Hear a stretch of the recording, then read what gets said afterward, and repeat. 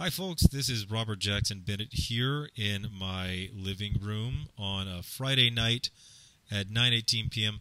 There are a lot of fun things that I could be doing right now, but instead of doing those things, I'm here with my two good friends, Sam Sykes and Delilah Dawson, and they're going to read me some slash pornography for reasons. So, Sam, why don't you introduce yourself?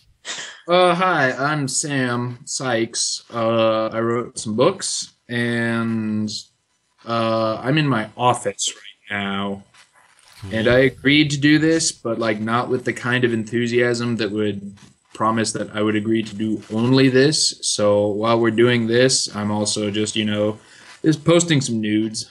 Stuff starting strong. We're starting strong here. Just nudes. Just nudes. So is it like a thigh shot? I'm gonna get some thigh.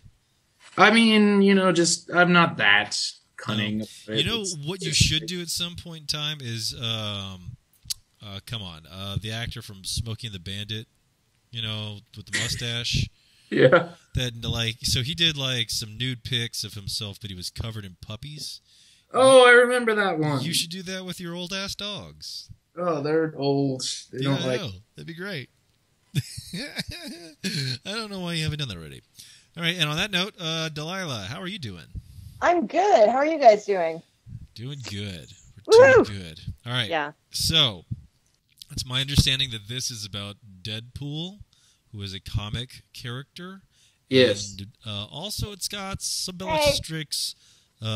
It's got some Bellatrix Lestrange in it, who is also in this from the Harry Potter series. All right. So, it's erotic / fic. And y'all can just go ahead. All right. Take it away, folks. Oh, you couldn't stop us. No, yeah, I couldn't. Okay. Okay, I've had to fortify myself with 2 gin and tonics, so God help us. What's a conic? Gin and It's what happens when I'm not very good at mixing drinks. Oh, all right. Gin colonics. Math and proportions are not. I do have a Death Star glass, though, so I've got that going for me. Okay. All right. That's cool. For this erotic friend fiction, I'll be playing Deadpool. Oh, yes. Wow. Okay. I will be reading the part of Miss Lestrange. All right, curveball. You didn't expect that. Deadpool rocks into a ramen bar covered in blood. He's hungry. Hungry for meat and sloshy noodles with shit on it. The good stuff. Bellatrix Lestrange runs a long, bony digit across the rim of her now empty bowl, collecting the very last drop of miso broth and sliding the tip gently into her mouth. She withdraws it, leaving behind a grin that is just regular sexy and attractive, in that weird way that would make you feel bad if you judged a guy for accidentally getting a boner at the theater because he's just open-minded. She pushes a strand of witchy wild hair out of her eyes as she looks over the new edgy guy who she definitely won't get sick of seeing in another 3 years. Whoops, accidental boner, Deadpool thinks. I should have thought about that before I patted myself down with butter and talcum powder and squeezed into the skin-tight supersuit. Using his powerful boner dar, he slowly pivots around the restaurant, letting the predator naturally seek its prey, kind of like when a lion sees a house cat and isn't sure whether to eat it or do it, and if so, in what order. Maybe it's the intoxicating scent of seaweed, but something firmly gyrates him to the right with all the power of a twister spinner. There he sees a bewitching woman clad all in black, except for the weird bits of exploded prison and muggle blood artistically splattered across her murder hippie skirt. He was a tall drink of water, and then someone had added a lot of protein powder and some fruits, bananas and berries mostly. No overly sugary stuff like apples or things like pears, which everyone says are good, but they must be high or something because they taste like sand. And blended that drink of water together and poured it into a lot of leather because that's all superheroes wear these days. And I'm not saying spandex is flawless, but come on. Traditions are traditions for a reason. Also, you could barely see his boner, so what's even the point? All the same, she angled a long leg out and kicked a bar stool out in front of him. "How are you, lovely?" she asked, Britishly. Deadpool looked her up and down. Oh yeah. Boner City. Well, don't you look like a tall drink of sex on a stick, but wrapped in velvety chocolate coating of evil? Basically a murderous blow pop, which sounds promising. He sat on the bar stool next to hers, his leathers creaking in a manly, bonery fashion. So what's a witch like you doing in a noodle joint like this? And then he winked. But she couldn't see that because his entire face was covered because he was secretly really seriously ground meat spread over chewed bubblegum ugly. But she didn't know that. Yet. Now, a man couldn't put a drink on a stick. Them's was just facts. And it was also true that a lady couldn't get herself greasy based off a clumsy metaphor. But Lestrange was not your typical lady. And this guy didn't have your typical stick. And that wasn't a typical drink. And that metaphor was clumsy as hell, but that only made her all the more greasy. "Just popped out of Azkaban," she whistled, which all women do when they're aroused, I'm told. "Sought a little sustenance," she said, drawing her S's out very sexily. So, I want to pause right now and say this is very Monty Python in a way that is difficult to appreciate. All right, Delilah. Which should I? All right, I'll. Yeah, you keep it up. That's fine. I'm going to adjust to a different British accent. Are you saying that is not a good Helena Bonham Carter reproduction? That's probably how she actually talks. All right, yeah, just keep going. Somewhere Tim Burton has a boner he can't explain. I think they got divorced. I don't know. Anyway, They did. Delilah, take it away. Ask cabin? He asked. That sounds like a fabulous place to vacation, provided the street sweepers show up regularly to clean the gutter. So what's good here? I would assume the ramen, but how are the slightly cooked men? Hot and wet? They're hoping this can be done by Wednesday. Doable? That's your comment about this script. No, Azkabana? It's like one of those words that sounds like something everyone mispronounces, but it's actually... Well, fuck, you get the gist of it. She winked one eye, the sexy one. And that's not all you can get. The ramen's okay. With the sound of metal creaking, she pointedly spread one leg over the other. But not as good as the broth, she said, using the word broth as an innuendo, which people do all the time in Chicago, so it's not weird. Don't you wish we could ask Wes Chu about that right now? I bet he has thoughts on broth. I'm good. Yeah. He's the only person I know in Chicago. There's no such thing in Chicago. Nah, true. It's a dream. Okay, go ahead.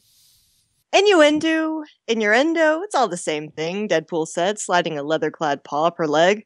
He started at the ankle of her black leather boot, which was less dominatrix and more Laura Ingalls Wilder's grandmother. But he was into that. I don't get that reference. That's beyond me. That's above Did my you guys league. sit and read Little House on the Prairie, Laura Ingalls Wilder? I figured there was like a house, a prairie. I mean, I didn't really need to open it up. The boots weren't sexy would be the basis of that. Cool. God, read a book. On the Little House on the Prairie? Yeah, no, those boots weren't sexy. I feel like what's worse is probably they didn't have any toilet paper, which would have been just a disaster to really try and engage with sexually. Yeah. Anyways, go ahead. As his fingertips slid up, they encountered roughly 4,000 ripped black petticoats. It was like a backstage fight in a Tim Burton film. Her leg felt like two sentient, angry broomsticks tied together with barbed wire, but he fought his way up, beyond the Goblin City, to the glorious thatch of her witch's hut. God damn. Okay, she thought to herself. He had found the 4,000 petticoats and gotten past them. That was always the hardest part. It was a cool fashion choice, but sometimes she wondered if that contributed to those long, lonely periods. Maybe it was a subconscious thing, she wondered, hiding the realest part of her behind layers and layers of societally dictated forms of femininity. Maybe, privately, all those talks about being ashamed of her body and that one time her roommate had caught her looking at her wand a little too intently had taken their toll, creating a new identity, bereft of any genuine emotion or sexuality, a mask so thick that even she couldn't see through it. Maybe it wasn't her who had committed all those crimes, but the mask. Carved out of raw, quivering shame of those early days with a knife she swore would be used to protect herself, but somehow lost control of. She would have thought further on this, but then she felt his hands go up and her vagina just went nuts. Never had Deadpool's gnarly digits spelunked a shadowy crevasse like the hot meat and murder pie of one Bellatrix Lestrange. It was like riding a bucking bronco, a midnight black nightmare with rampant mane and furiously bunching haunches and terrible ground manners, and he held on for dear life as he attempted the Konami code in a rain of sploosh and swore he'd never leave the house without his rain poncho and galoshes ever again. That was definitely a female orgasm about to happen. She had had one or two in her day and definitely knew what they felt like. like a really good washing machine. Or at the time she once thought she saw Tom Petty at the supermarket, but that was actually just a large guy wearing a straw hat. This, though, was definitely not that.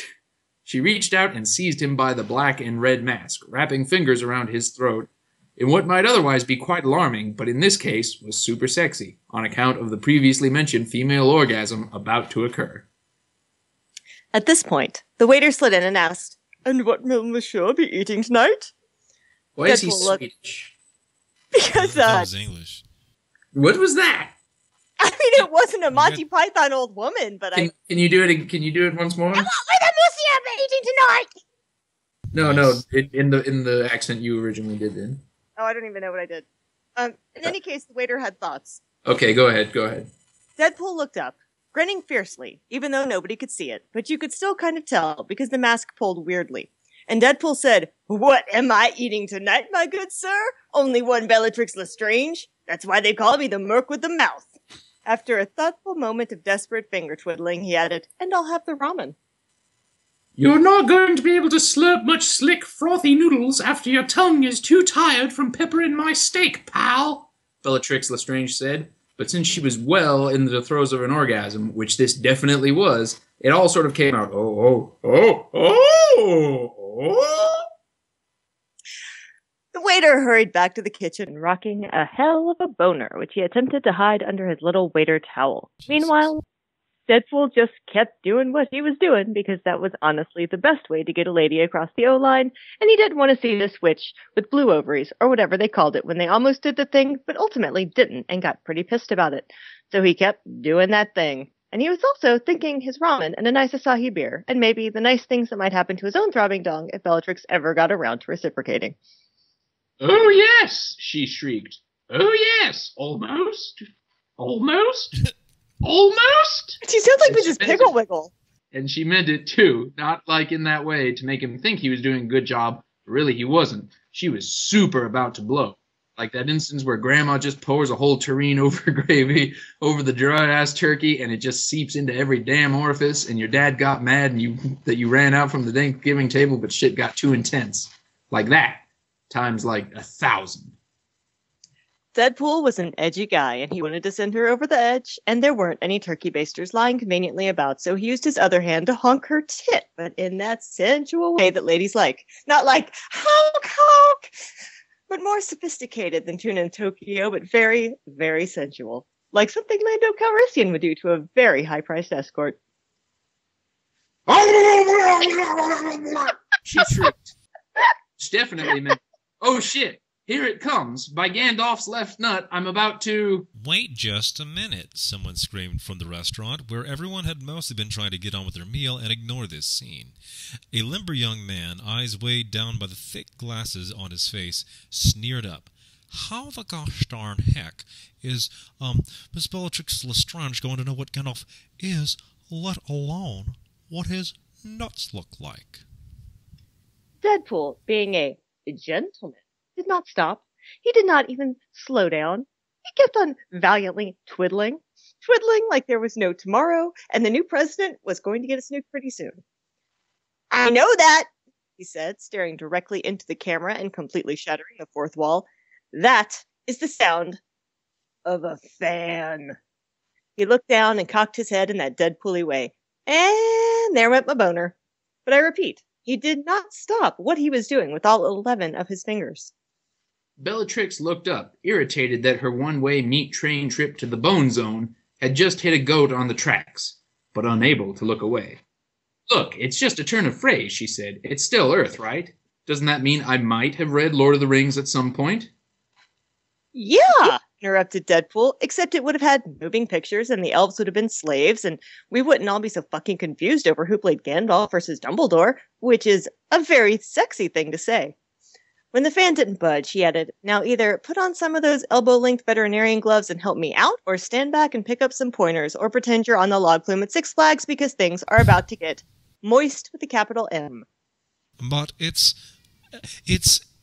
a betrayal of the immersion, the fan pointed out, which might be sexy to a certain subset of people, so you shouldn't judge. The world is built on a very carefully crafted foundation, the likes of which could be uprooted by such flippant and, frankly, embarrassing name-dropping. Okay, that might be, said Bellatrix, who was damn near ready to open the floodgates. But clearly, if the foundation is that delicate, it can't be that strong to begin with. You are, after all, buying into a world where there's magic brooms and... Man, what's going on down there? Is that 3 fingers? Fucking nice! Magic mermaids. This thing I'm doing, I saw this on a bumper sticker on the back of a very big truck once, Deadpool said, cunningly and linguistically, as he made a very crude gesture. If this fan will back off, perhaps I could demonstrate a little something I like to call the splurple stink. He made like he was going to pull up his mask, but then got shy and waited for everyone to be looking elsewhere because even his chin was pretty grody, although maybe that texture could add to his skills below the Bellatrix. And that right there, the fans shrieked out. Deadpool has never showed reticence when displaying his visage, however grotesque. His entire character arc hinges on making other people uncomfortable. Surely you must agree that this shyness totally ruins the character. Bellatrix would counter that, but she was just orgasming like a motherfucker. Deadpool did a comical double take and glared at the fan. I am allowed to have feelings, you mewling Quim, he shouted. Maybe I'm a little insecure today, because don't you ever have a not-so-fresh day? God, you're just like my mom. And then just to fuck with the twerp, he added, I looked a lot better in Van Wilder, don't you think? What's a quim? The fan asked. You know, a kitten face, the pink taco, the slippery slope, the bajingo, the holy hatchet slap, the smiling sea urchin. Stop me any time. Rubbing himself delicately, he shouted, Public school is failing us all! Oh, like Virginia, the fan said. Vagina, Bellatrix corrected. Vagina. Va, hard V. Vagina. There you go, she said. Then she looked down at Deadpool. Wait, that's what a quim is? Oh, you can't spell squirm without quim. All I know is that if Loki thinks it's cool, it's got to be cool. That greasy little fop could bang half the people in this restaurant if he crooked his little finger. Like I am doing now to you in the vagina. Vagina, Bellatrix corrected. That's a weird thing to call me during finger banging, but I guess it's better than daddy. Oh, dang, she announced. Suddenly remember there was a finger banging going on. Then she segued all sexily. Dang. Dang it. Dang it. That's close enough to bang it, Deadpool thought, unzipping his leather skin suit to let his wang unfurl. But then he remembered the importance of consent. Bellatrix, do you consent to having the shit fucked out of you in this ramen restaurant while this weird fan watches and kind of rubs himself? He asked, consentily. Oh, hells yeah, my quim, she shrieked. And then they banged. They banged so hard that the fan's head exploded. The end. That was All right. You can't see it or hear it because I'm applauding, and also because applauding is not happening. But, well, guys, goodness gracious. That was some good stuff. That was really quality work. That was some quality work. Well-boned. That was well-boned. God. All right. And that's what we do with our time. Right. All right. So I think we're all very proud of ourselves. I know that I am. I know that this has been, I mean, when I think Friday night, this is what I think of. So, ladies and gentlemen, thank you so much for stopping by the /fic corner with Sam and the D-Saw. I just made that up. And me. We hope you all have a very Merry Christmas. And if this happens after Christmas, I don't really give a shit.